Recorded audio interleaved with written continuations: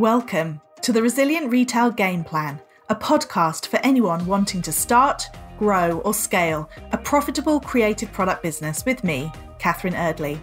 The Resilient Retail Game Plan is a podcast dedicated to one thing, breaking down the concepts and tools that I've gathered from 20 years in the retail industry and showing you how you can use them in your business. This is the real nuts and bolts of running a successful product business, broken down in an easy, accessible way. This is not a podcast about learning how to make your business look good.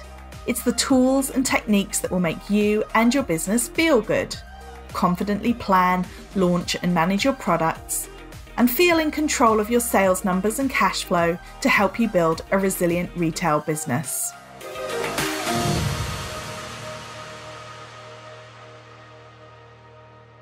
Welcome, it's episode 41 of the Resilient Retail Game Plan, and I'm your host, Catherine Eardley, as well as the founder of the Resilient Retail Club. The Resilient Retail Club is my membership group for creative product businesses, and you can find out more at resilientretailclub.com.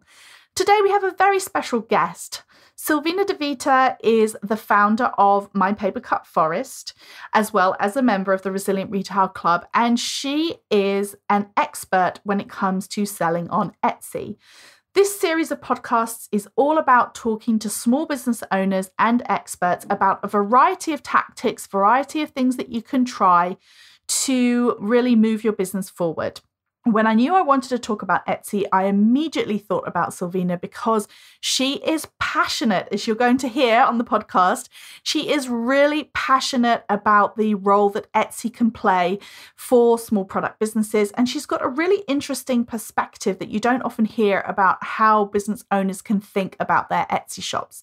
So without further ado, let's jump right in and hear what Silvina has to say about her journey with Etsy. Silvina, thank you so much for being on the podcast. How are you doing today? Hi, Catherine. Thank you so much for inviting me. I'm very well, thank you. And as soon as I knew that I wanted to do an episode about Etsy, I knew that I had to get you and your amazing business on the podcast because I know you're such a big Etsy fan. We're going to hear much more about that later on. But do you want to start us off by just introducing yourself and telling us a little bit about your business? So my name is Silvina De Vita, and I am a designer and a paper artist. I run My Papercut Forest. That is a small online shop. And I've been having an Etsy shop since 2012. And when you say small, you literally do mean miniature, right? Yes. Actually, yes. I specialize on paper miniatures and I just really like tiny things. I actually can't believe it. Sometimes I watch your videos about you cutting and creating these things because you make people's bookcases, you make designs, you make plants, you make all kinds of things out of paper, it's incredible to watch. And I always just think to myself, how do you deal with such tiny little things? Well, I mean, patience. I think it was truly all because just to do something different, and it's all kind of related to the Etsy shop. When I started, I was just doing 2D paper cuts. Mm-hmm. And after a while, I mean, when I started 8-9 years ago, there was not many people doing it, but then it grew really quickly. And there were many more people, many more shops. And I really wanted just to do something different that catch the eye. So I start making like 3D things and miniatures. I mean, who doesn't like miniatures? Come on. I mean, yes, absolutely. Have you ever had a gust of wind come in and just, you're working all morning on some tiny little piece of paper and then a breeze? I tell you, silly me, I left things in my desk and then it was a massive rain and I didn't know my roof was leaking. I noticed the next day. So yes, things like that do happen. And then you have to start it all over again. Oh my goodness. I can only imagine.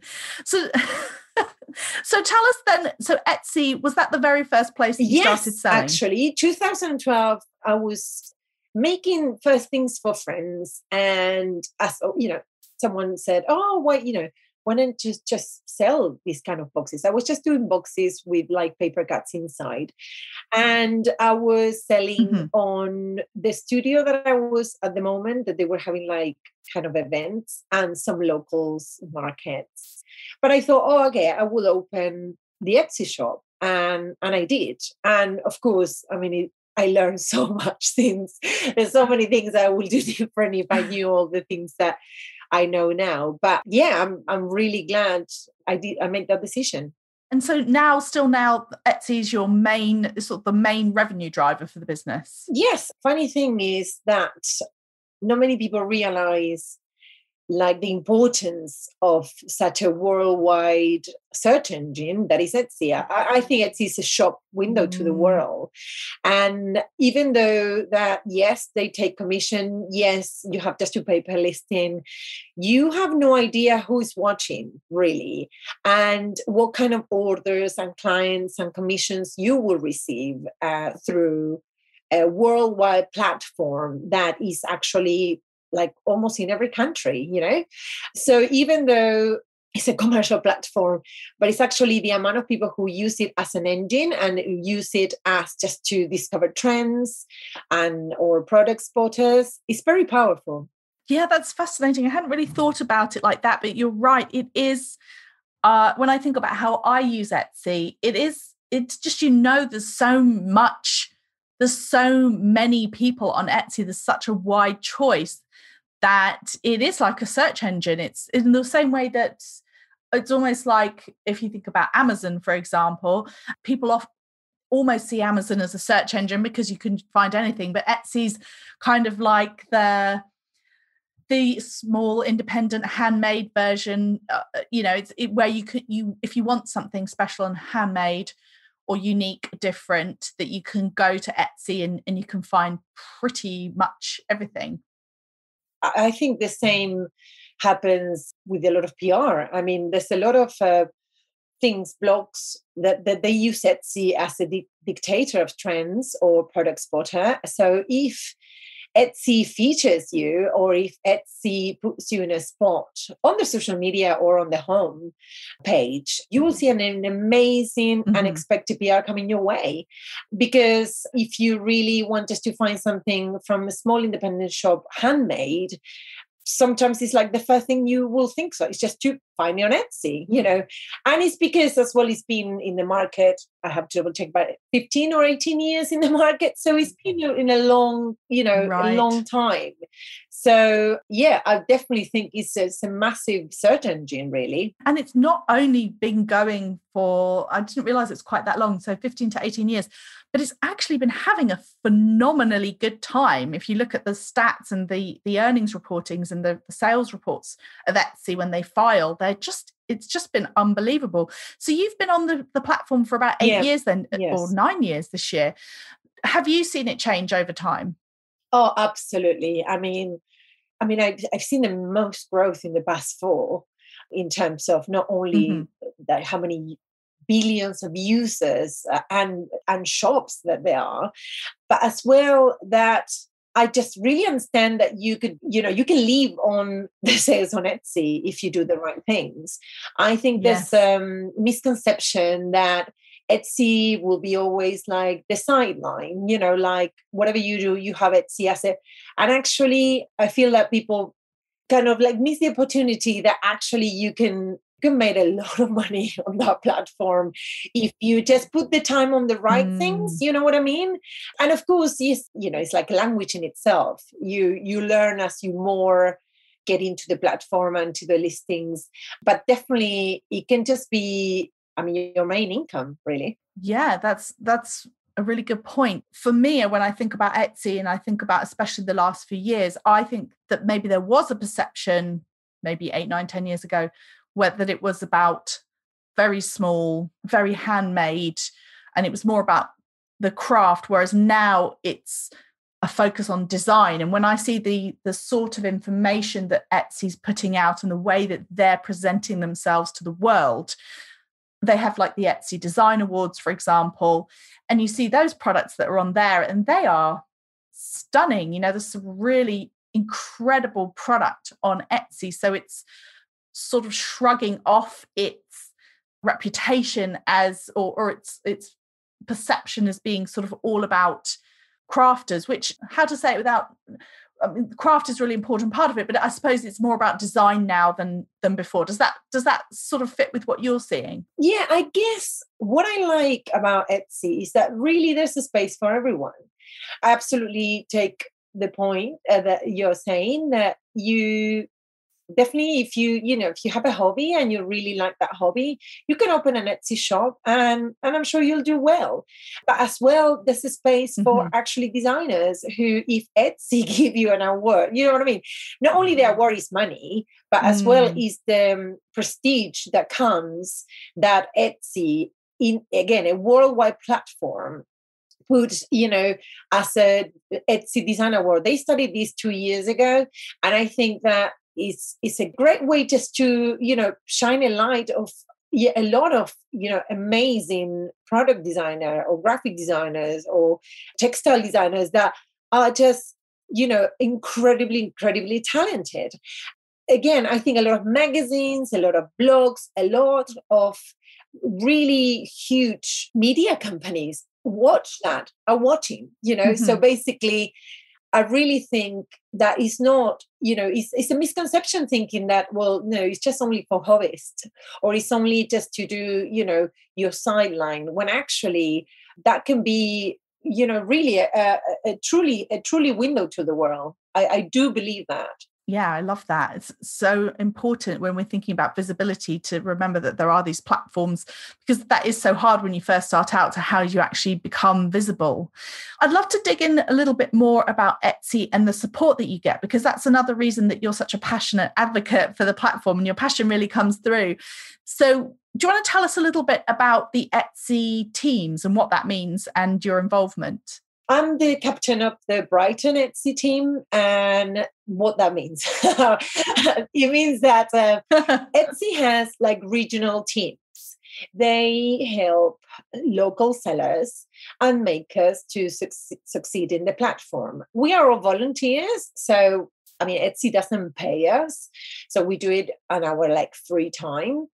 And you have a captain and team leaders. My team has 5 leaders, including me, and we help.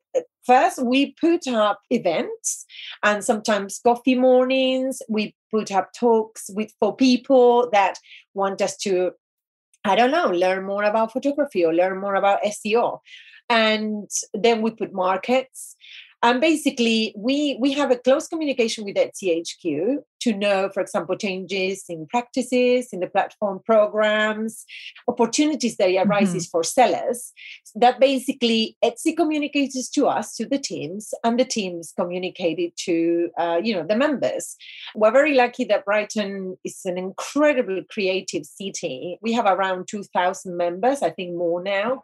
So we're one of the biggest of the country. And it's just because, we just live in a very creative spot. But basically, the great thing is that if whatever you live in the country, I'm sure you have an Etsy team. It's a source that you can reach out. If you just are new to Etsy, you can just go to your team, to the local team, and say, hey, could you please help me just to help, I just opened a shop. What do I do next?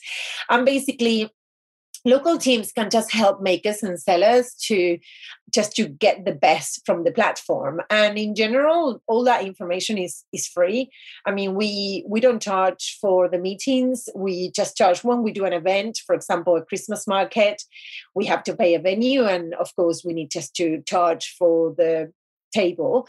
But in general, when we do talks online, or it's like free sources for everyone, because I do believe that everyone has a space to succeed in the platform.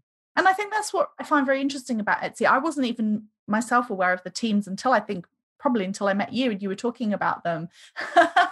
But that's not true, actually. I think I'd been to a local Etsy market, but again, I don't think I really knew the full extent to which the teams were there to support the sellers. And I think that's such a wonderful idea. So if you listen to the podcast and you're on Etsy and you're feeling a bit stuck, then look for your local team, because that's what they're there for. They get the information. So you said then if there's a change to the platform, if there's a change in the way that they're doing things, or a new feature or a new opportunity, that's also something that would get passed on via the teams as well. Absolutely. For example, if there a PR program opportunity that Etsy is looking for a specific type of seller, we know. So we tell the sellers. If there's changes in the SEO, for example, how you write the titles or the tags, we know. So basically, it's very good if you can reach to the team, to the local teams, not only for support. I mean, we have really wonderful community here, which I found a lot of friends, so it's not only people who just maybe are like me, makers working on your own all day. And then you have these monthly meetings that you just go and spend a morning talking to other people about clients and orders, or what's going on, or how you can get better at, having more visibility. I really think it's a great resource. It sounds like you can't wait to get back to those face-to-face meetings. It's been so long. Absolutely. It's been a year that we haven't done anything, missed the Christmas market and the meetings. It's just, definitely Zoom is not the same, isn't it? No, I agree with that. So then let's talk a little bit about somebody's listening to the podcast. They think they want to get started on Etsy, or maybe they're on Etsy, but they want to grow it. What would be your top tips? I think, like as everything in life, if you put time, you will have it back. It will bring back revenue, as everything. What I do, I open my shop every day. I check the banner, check the landing page, how it looks, the products on the first page, check the listings that are expired. If, for example, I put seasonal banners, so depending if Christmas is coming, the banner will reflect that. I think it's just important just to be on top of your shop all the time.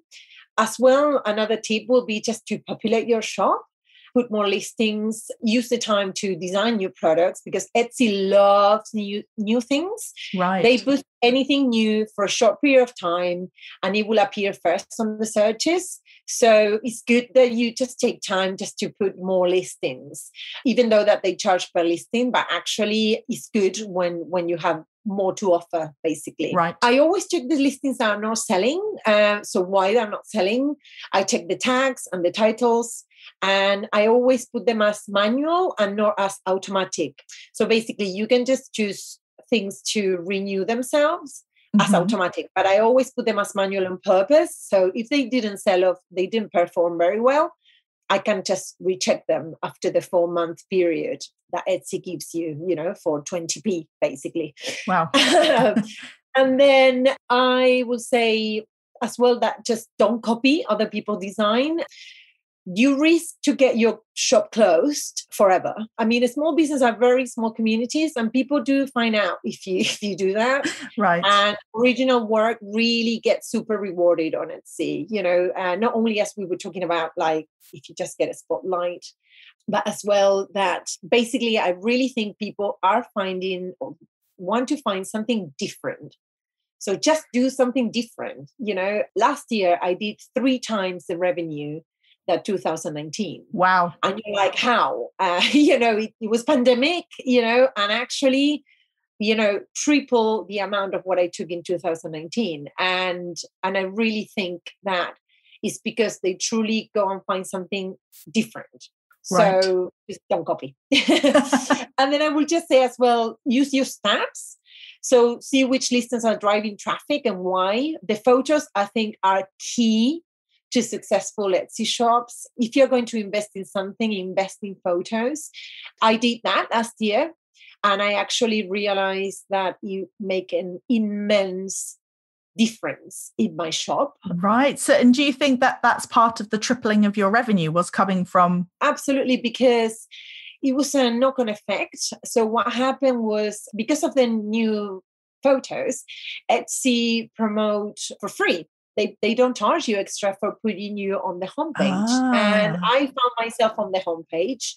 And after that, not only brought a lot of customers to my shop, near November, I realized that I had no idea that I was featured in a lot of design blogs in America. And I had no idea where I was, how did I got there?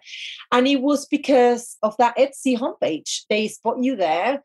And then since then, they go and check other stuff. And it was incredible. Like November for me was just one of the biggest months ever in my life. Wow.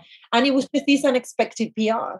Another thing that I think people are a little bit put off of this offsite advertising program because you cannot opt out of it. Basically, you have to go with it. They have two different parts of advertising program. You can advertise on Etsy, that basically is inside the platform, and that's you can choose to do it or not for a fee. But then you have an offsite advertising program that is that Etsy will do it for you. You want it or not. And they will advertise in Google, in Facebook, Instagram, and if that brought custom to you, they bring you revenue, it will charge, if you did in the shop in the year more than $10,000, it's a 12% advertising fee. But if you did less than $10,000 per year, it's a 15% fee on that, basically, of that advertised listing that they brought you, right? Got you. Yes, yeah. You got me? So basically, you could either advertise on Etsy, which is like a promoted listings that you can choose to do yes or no, but then they themselves will do these ads. You should probably, most of us, I'm sure, will probably have seen them, where they'll feature a variety of different products. You have no control. You can't opt out of that. Your products may be featured in offsite ads. And if somebody purchases through that, then you have to pay somewhere between 12 or 15% based on your turnover. Is that? Absolutely. Yeah. Perfect. And there was a lot of, people moaning and complaining that they couldn't get out of it. And why do they have to pay? But I mean, to be honest, I really think it's a small fee comparison to the things that they will bring you. And again, they put you in front of customers that you don't know who is watching. So last year, it brought me, for example, £1,500 on sales on offsite advertising, and that is actually, I didn't do anything of it. I just did nothing. It just brought it for me without me doing anything.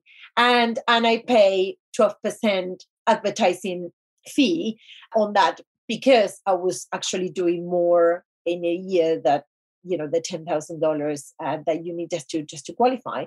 But basically, I really think that the SEO that Etsy is bringing, is so big, is absolutely massive, that you're not realizing how amazing really it is. Yes, of course. I mean, it's not, it's a commercial platform. People are they want us to do well and they want us to do money. But I had so many commissions of people who will never find me if it was not from Etsy. Right. I had so many huge commissions and events and opportunities and things that people who just went there and find me.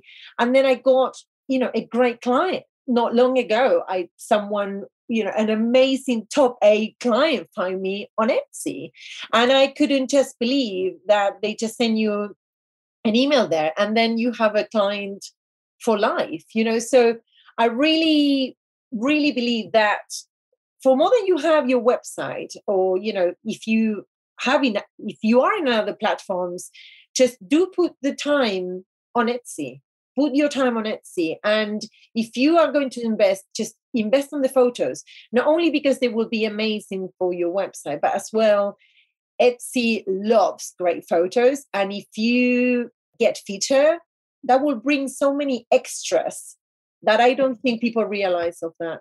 So that 12%, is that on top of the commission that you pay to Etsy anyway? Or is that just a higher level of commission? Yeah. So basically they charge you Yeah, they charge you like 20p per listing, and then 20p like another listing when you sell, and I think 3% commission, 3.5% commission when you sell.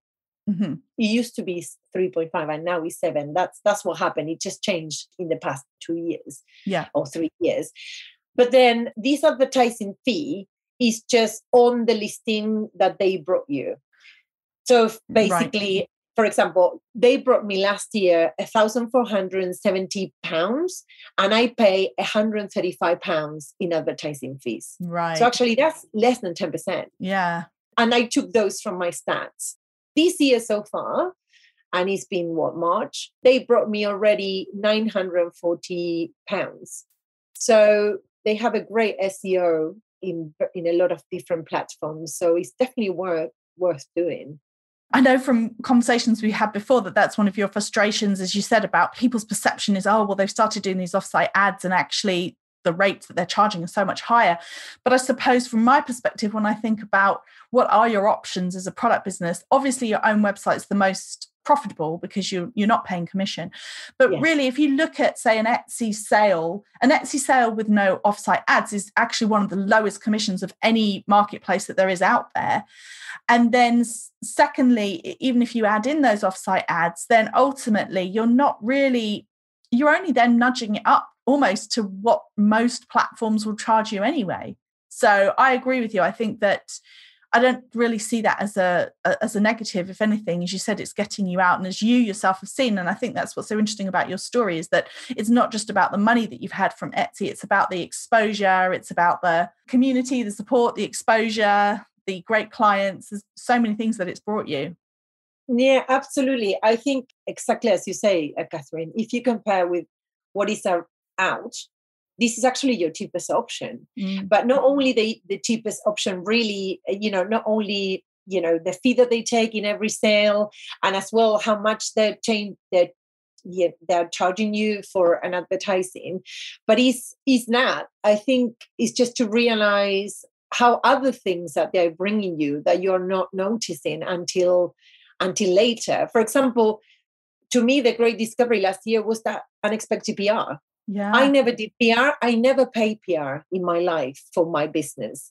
And when I did a kind of reverse search and I realized I was featured in more than 25 blogs, particularly in some that I always follow. And it was like my dream to be there. And I found myself, I was like, oh my goodness.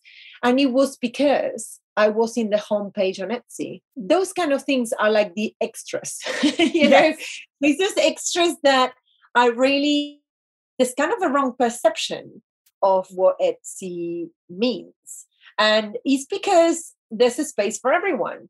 And yes, there's a lot of people who are maybe resellers or people who are, just to say, it's a side business. As well, there's a lot of, designers. There's a lot of people who trying just to put the art in front of the world. And I really think it's a great platform for that. Brilliant. And can I just ask one last question? So you mentioned about the unexpected PR. So even though we've been talking specifically about Etsy and your sales on Etsy, have you found that actually being on Etsy has helped drive sales to your own website as well? My website, and this was just on purpose, I decided 2 years ago to go with Pattern. It's actually as an Etsy service. And I did on purpose. That was actually a conscious decision, because when I ask around to make my own website with the Shopify and then pay the designer or, just do it myself. So the time basically of that. Pattern, basically the commission is very low on the sale. You don't have just to pay like the same in terms of the listings. So you don't pay like the same amount that you pay for Etsy. But what I'm having is the SEO, is the search engine optimization. So basically I jump up in that kind of wagon, if you know what I mean. That was my decision to say, okay, yes, still I'm paying around £12 a month. So it's a subscription kind of thing. You pay £12 per month. They don't charge commission on the sales, but of course I pay if I sell or not. So I pay this subscription monthly. But it's the SEO. It's the SEO. It's the tool that they have that I thought to use. And so far, I still have a lot of sales through my own website. So basically, that investment, that £12 investment, I think now used to be 12 and maybe now it's 15. It's less than £15. But basically, I get the money, basically you are investing, because not only is the search that you are into, but as well, the design of the site was fine. I only had to do one click and I had a website. Wow. So when I made that decision, I thought, well, I can spend money upfront just to make that. And then as well, of course, you have to pay Shopify or PayPal or whatever. So you do have just to pay in anything you choose. You have just to pay a fee. So for me, it was the cheapest option in that time. For my business was the best decision 2 years ago. Fantastic. Well, thank you so much, Silvina. You've shared so many incredible gems today. And do you want to just finish off by telling us a little bit about where we can find you? My shop is called My Papercut Forest. And you can find me as mypapercutforest.co.uk or mypapercutforest.etsy.com. Wonderful. Thank you. And you're also over on Instagram if you want to come and say hi. And we will put the links to those in the show notes. Thank you so much for joining me today. Thank you so much, Catherine, for your time. Thank you so much for tuning in today. I hope you enjoyed that episode. As I told you, Silvina is so passionate about Etsy. It's really inspiring to hear just the difference that it's made in her business. If you are interested in figuring out which sales platform you want to sell on, I do have a guide to selling platforms, which is available as part of my bundle of resources and the Start Your Business free toolkit. If you go to resilientretailclub.com/toolkits, you can see all three of them. I have a Start Your Business, Grow Your Business, and Scale Your Business free toolkits. So do go ahead and check those out. In the meantime, though, why not head over to Instagram at Resilient Retail Club? Tag us in, show us where you were listening to the podcast today, and drop me a DM. Tell me what you thought about the episode. Tell me how Etsy is for you and your business, and if there's anything in specific that you're thinking about doing after listening to today's episode. As always, if you have a moment to rate and review the podcast, it makes such a huge difference, and I'm so appreciative to each and every one of you who've already done so. And don't forget to hit that subscribe button on iTunes, and you can be the first to know when new episodes are released.